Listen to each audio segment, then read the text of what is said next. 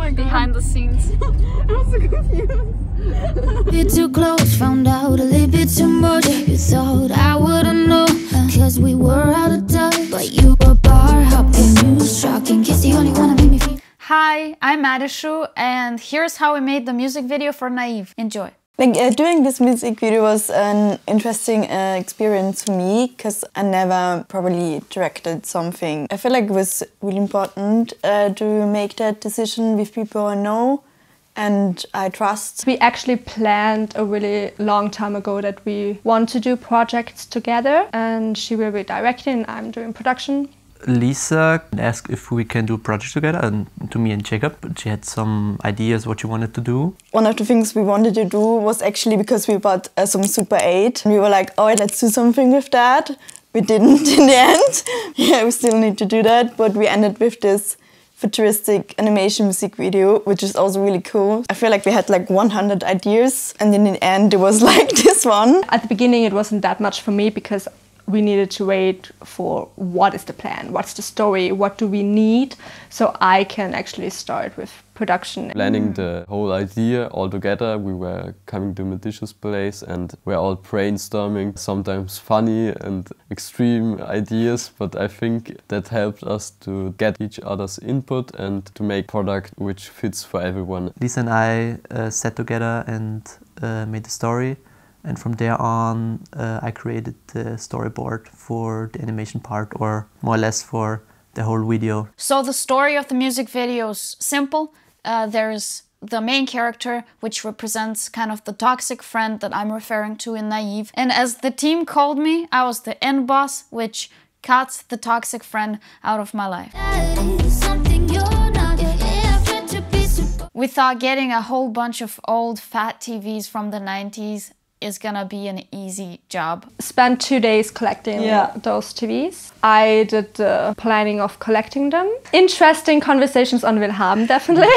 For all the other music videos that I've done before, I've played most of the roles, from being the actor to directing, producing, and to catering, even finding the location, all of that. So working with such a huge team was really a learning experience of how to let go of all the control that I've had with the other music videos and just let people do their jobs and trust them. Who are you and what are you doing here today? I'm helping her, actually, and what are you doing? hi, I'm doing set design. I just saw the pictures and was like, okay, should we build more like a throne or more like a wall? That was actually, while doing it, we just tried to build like an aesthetic. Everything that I've done is not necessarily tasks for producer. How much I help with set design and stuff like that, that would not a producer's job. Look at this.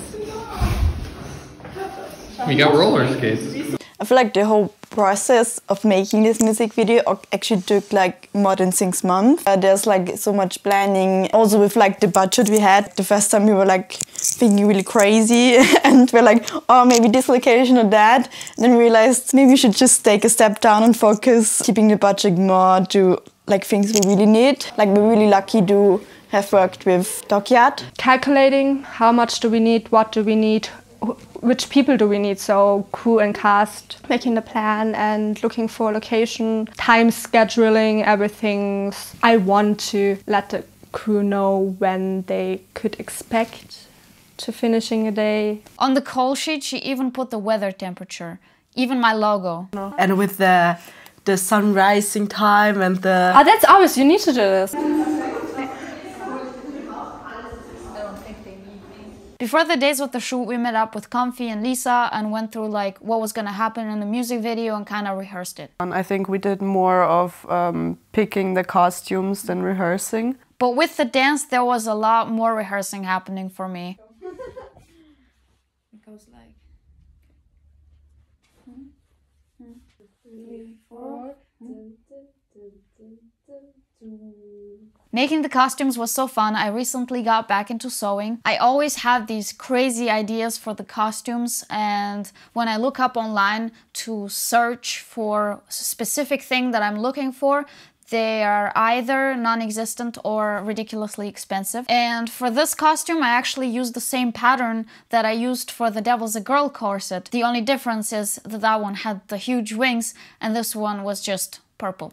I usually make lots of Pinterest boards for inspiration. And 90s inspired decor. The first thing I did, coming home, looking, okay, what does remind me from my room from the 90s or from the 80s? And I was like, okay, I will take this and I will take that. And then I found like on Wilhelm the funny glitter lava lamps and game controller and also finding the right TVs. Oh, we forgot something! Yes. Oh my god, one TV. Oh, it was so huge. We came there and I always looked on like the sizes online, of course, but sometimes they were not specifically written how big they are.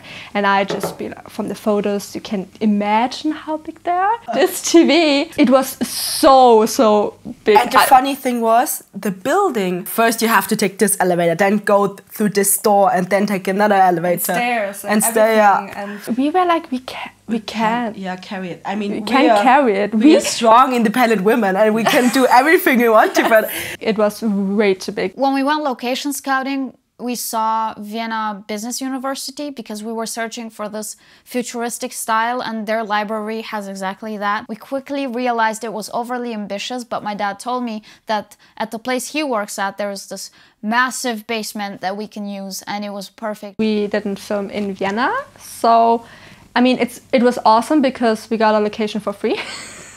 That's perfect for low budget things, but it was outside of Vienna, so you have to plan a bit more for transportation, thinking of who will drive with whom and getting cars and stuff like that. It was so amazing to be a part of it because, I mean, it sounds kind of, you know, but no, it was such amazing, you know, because I could do the stuff, I want to do also in the future, and also, I mean, with people that I actually like, I mean,